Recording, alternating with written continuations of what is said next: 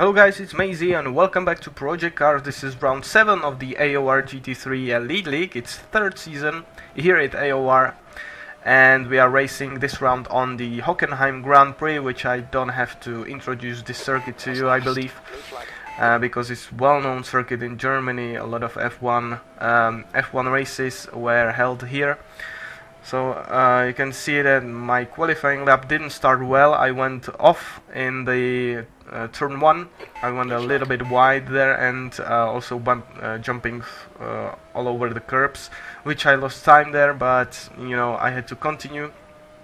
So we are now just approaching the back straight, which is my best part of the track, because of the car has it's very slippery car, so that's good. But the braking into hairpin is very difficult, as this car doesn't perform well under braking, and especially you can see it's raining and it's also dark, so I was not very comfortable with the car, but I have to continue nevertheless. Now approaching the quite difficult turn and braking point here in front of the Mercedes arena section, and this turn in the dark is quite difficult to take. You have to judge, or you have to guess when to turn in, and you can see I messed that one quite a bit because I went a little bit wide again off the track, but I was losing time anyway, so I just said to myself that I have to continue and just do some banker lap. And now we are approaching the last sector with the stadium section, which is quite quite handful with this car. The car, you can see it's understeering quite hard, not as the other GT3 cars, but I have to make my time in the back straight anyway. So we are now in 1:43.1, which is not the best, but it's not the slowest, so hopefully we'll be in the middle of the grid anyway. And you can see that F1 Massa took pole position once again at Hockenheim with the time 1:41.2, followed closely by Kaki and then Tipple in third. Then Mini Black in fourth, and Mini Black is the last one who broke into 1:41s. Then we have Andrex in BMW, then my teammate Brownski in sixth, then Yorkie in seventh, also a teammate with Andrex. Then we have AJ in 8th, then RC Monster 99 in 9, and closing the top 10 is Jellyfish, which is a great result for him. We finished in a P14, which is in the second half of the pack, but hopefully I can make some position at the start, positions at the start and also at the back straight, because my Audi has a slight advantage at the straights. So we'll see what will happen. So here we are on the grid. It's raining. All cars are fitted with the rain weather tires, I believe.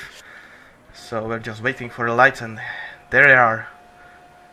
And it's green and first gear, and off we go. We seems to have a good start of the line. You see Hutch is falling back, and we are following Jellyfish in 12, and it looks like the Jellyfish and other 4 cars had some slashing and bashing in the first corner, which is great for myself because I'm already in P10, so this is a first half of the grid.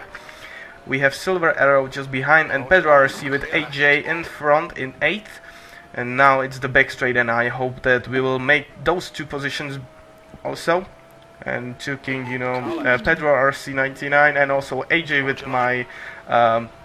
with my Audi, and spotting the braking point. I was braking a lot earlier than Pedro, who seems to have a great car on the brakes. As you can see, he's still in the front, and we have AJ at the back and Yorkie, or maybe it's not. Yeah, it is Yorkie in the front. And still Pedro in our left hand side, and I will try to not give up. And still I'm not giving up, but this time it is the right hander, and Pedro RC has the better racing line through that corner, and I didn't want to do any more damage to him and also to myself. So quite good start for myself, P9. With AJ in behind and Pedro in front. Brownski is, I think, 2 positions ahead of Pedro, so that's Pedro in front. Then it's one of the Yorex racing drivers, I think it's Yorkie, and just in front of Yorkie it's Brownski, and then I believe it's Andrex UK. And you can see on the right hand side and also the back of the grid there is some car standing on the grid, which is quite dangerous, but hopefully it's off the racing light, so it should be quite okay. So the second lap, it's a 38 lap race, and also as you can see it's raining and also it's dark. And we are starting, I think it's around 4 AM or 5 AM in the morning, so there will be some transition between night and morning, and also it's going to be dry. In the middle of the race we are going to switch for slick tires, slick dry tires around lap 20. So let's see if the undercuts will work as in real life or not. We will see in the next 20 laps. Still Silver Arrow behind me, and also Pedro RC in front. It looks like no changing in positions in front of the cars. It looks like Pedro went a little bit wide there, but no harm done for himself, as I'm going quite understeering once again in this car. This car really doesn't like rain. It likes straights and no corners. That's the brake. That's the environment where the Audi excels, like Monza and another tracks with long straights, like we saw in Dubai, for example, where I defended like crazy. From Mini Black, the whole second stint. Still you can see the Yorkie's car is on the grid, because I think he had to disconnect and reconnect again in maybe in qualifying, but I'm not sure. And the game is getting more and more bugs. Some bugs are fixed, some bugs are appearing from no reason. But this is in modern games. Every modern game has some bugs. I don't know what the developers are doing. As you can see now, I'm going a lot sideways, not slideways, but sideways there, because I hit the sausage curb on the inside of that stupid, non-seeable corner. Is it just that there? Or is it quite a few. And Silver Arrow, thanks to my mistake, Silver Arrow is closing in. You can see in the last corner there. I also went a little bit sideways under acceleration. As I said in the qualifying, this sector is just damage limitations, and I have to make my time in the long straights. But I have Silver Arrow behind me, and he's also in the Audi, so I hope that he will not close down on me as fast as maybe guys in the BMWs. Now we are in lap 11 already, because I was just catching Brownski the whole 7 or 8 laps when we left our battle. And I think Brownski had some problems with the car in the rain. He maybe has some damage. Yeah. And he's a little bit slow than myself just right now. So I think he will let me by just to try, and I will try to catch Yorkie in front of him. But let's see if Brownski will let us by or not. You can see right now that the slipstream is working, even with the Audi following another Audi. And I think Brownski is running a little bit higher wings than myself. I have I think a lesser rear wing angle, which helps on the straights, but it doesn't help with the acceleration and also in the corners in the wet, and also in the braking, because if you have more aerodynamic downforce, you will brake in a shorter distance. And right now Brownski is letting me by, so thanks Brownski. And right now I'm going to try to catch Yorkie in front. He is 2.2 seconds in front, but he has the BMW, and in this part of the track it's impossible to catch them, because they have much more downforce and mechanical grip, I would say, because I had some practice, and also when Z4 is following me. The Z4 is much better on the brakes anyway, so I have to be, you know, quite smooth to catch Yorkie, and I hope I will catch him, but we'll see. It's lap 15 already, and we still have Brownski behind. He dropped like 3 seconds behind, and I was catching Yorkie slowly, and right now he's just 1.2 seconds ahead of myself. So I hope I will do the same job as I did the last 5 laps.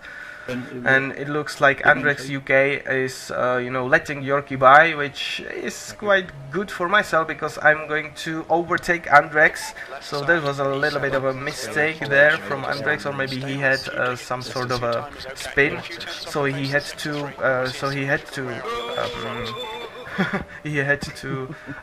you know, let Yorkie by to not hold him up. And you can see that Andrex is very close on my gearbox, or not on my bumper there, and he was running over the curbs in a turn 1, which you don't want to do, as those curbs are deadly. If you hit the curb in a weird angle, you will spin. You will spin and you will crash into the opposite wall, and there's nothing you can do. Right now, closing Yorkie is just 8/10 in front, so hopefully I will not lose any time in the last sector, and then I will, you know, close Yorkie down in the back straight.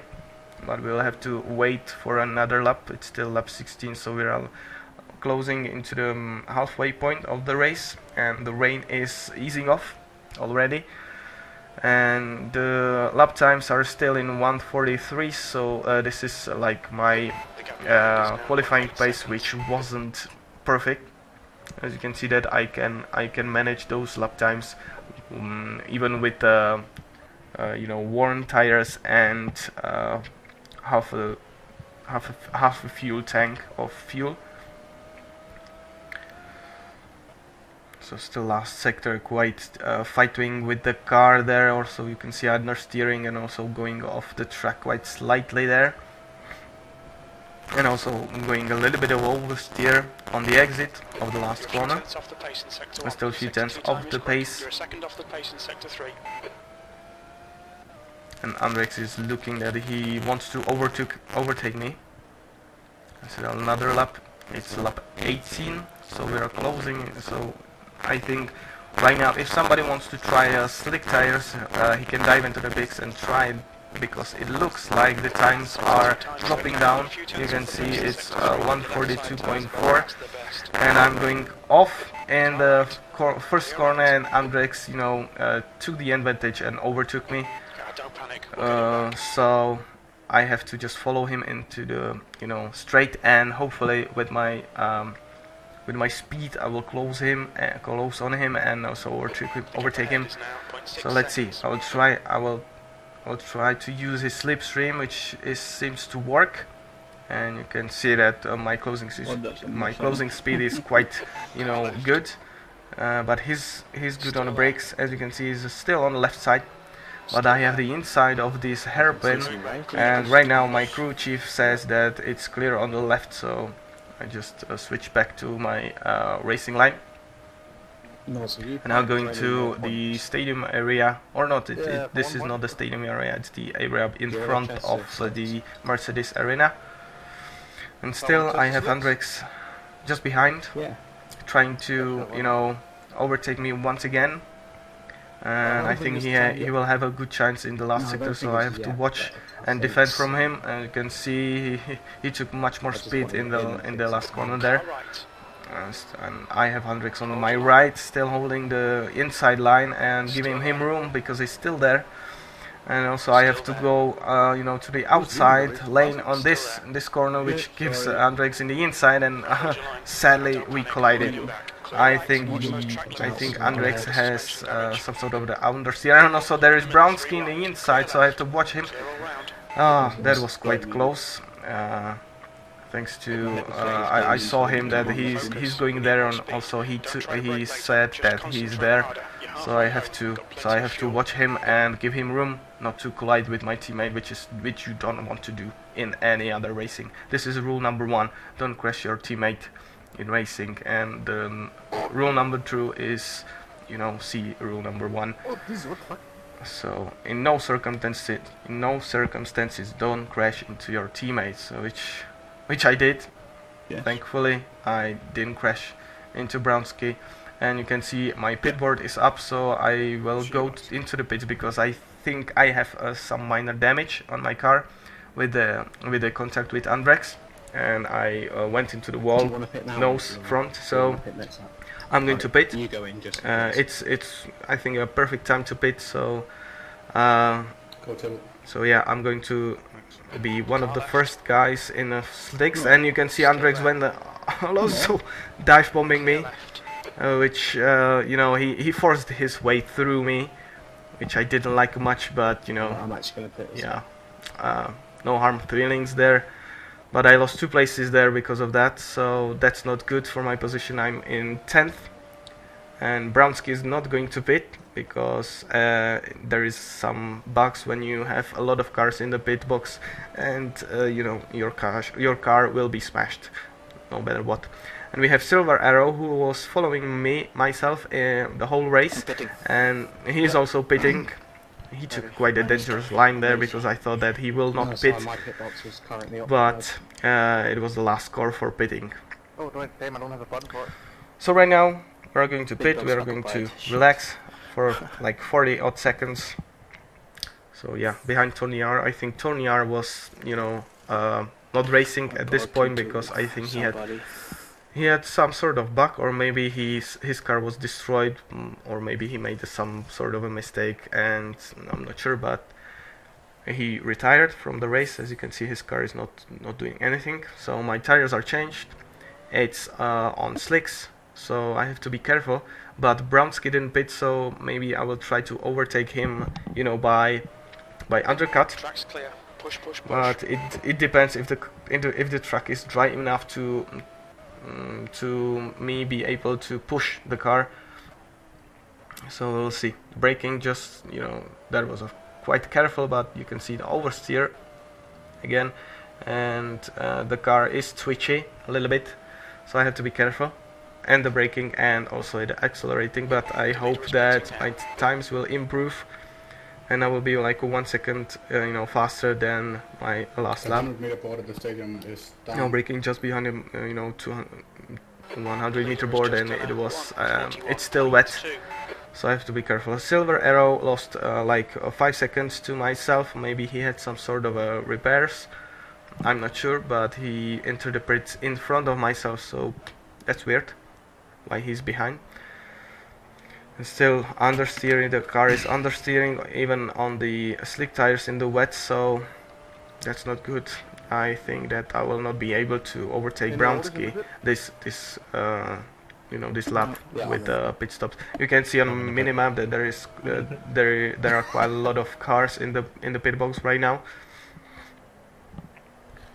So just taking it easy there in the last sector. Once again, the car is understeering, but not so much as it was in the wet on the wet weather tires. Really? That long? So we're now approaching the end of the lap 21, and Brownski is just exiting the pits with the Yorkie also. And then there are on the right hand side there in front of myself, like 3.2 seconds, 3.3 seconds I had it, and they are battling, which is good. And I messed up my braking point once again in this corner, so I lost half a second there to them. You can see it's 4 seconds there. Yeah, but you know, nothing much happened between my pit stop and lap 26, because Brownski is pushing like crazy with the Yorkie, and we close up on Wise Guy, who is lap down, so he will just make his car to the left. Yeah, he will go to the left, and I'm going to the inside, so good move there. and also he's lap down, so he had to let us by. Still, we have Brownski overtook Andrex UK, which is great for myself. So I'm going to try to catch Andrex. He's 2.2 seconds in front of myself, and now we skip to lap 31. And I managed to close the gap to Andrex once again. So I hope that right now the Audi will be, you know, performing well in the dry, and I hope that we will catch Andrex. I will use the back straight once again to close the gap to Andrex, and you can see the gap is going down, but right now at the braking point also it's going down, but you know, Andrex is very good on brakes with his BMW. But I have a better traction, and you can see it's just 5/10. So hopefully next lap, if I don't lose any time in the last sector, I will be trying to overtake him. And it looks like he's going wide, and he went to those, you know, half a spin, or maybe the curbs just lift his car, and he went to spin, so he gifted the position to myself. So it's P8 right now with Brownski in front in P7. And Brownski, thankfully, he caught up with Pedro RC and he overtook him, but I couldn't, you know, for the last laps I couldn't catch Pedro, and you can see I'm just sliding all over the place in the last lap. So this is the end of my race. It's P8, I believe. I think it's P8, and you know, this is the finish. It was not as enjoyable race as Brands Hatch last time, but you know, it's not you know, bad result. And Mini Black, and who was third? So you can see that F1 Massa took the victory once again, but Mini Black was very close to took the victory also, because he was just 1 second behind F1 Massa, and he was breathing down F1 Massa's neck all race. And also Kaki was there, so those top three finished in 2-second gap. Then it's Tipple in 4th, York in 5th, and then my teammate Brownski in 6th. We finished in 8th, which is great because Andrex finished in 10th. So we took some points from the Andrex team once again. Sadly, Tony R didn't finish, and also Papan didn't finish. Not sure why, but you know, maybe they have some sort of connection problems, or maybe they've crashed. So we can see F1 Massa is still leading the championship from Mini Black and Papan. We are in P8 with my teammate Brownski in 7th, and we have Yorkie and Andrex in 9th and respectively 10th. Which is great because we need to stay in front of them in the Drivers' Championship as well, which means that we are going to be in front, you know, even in the Team Championship. So there's the confirmation. We are still in 3rd with Yorex Racing in 4th. Between us there are 27.5 points, so that's quite a good gap. And it's still the Black Ducks who leads the championship with Team Wolverine Racing in 2nd. Next up is the Snetterton 300 Grand Prix, which is the track I didn't race in a GT3 car. I know that the track just the short version, but we'll see what the race will you know, bring us there. I know that the last corner is quite difficult, and also the braking and in sector 2 is quite difficult, so we'll see what will happen. Anyway, thanks for watching guys, and I'll see you back on the track next week. Bye bye.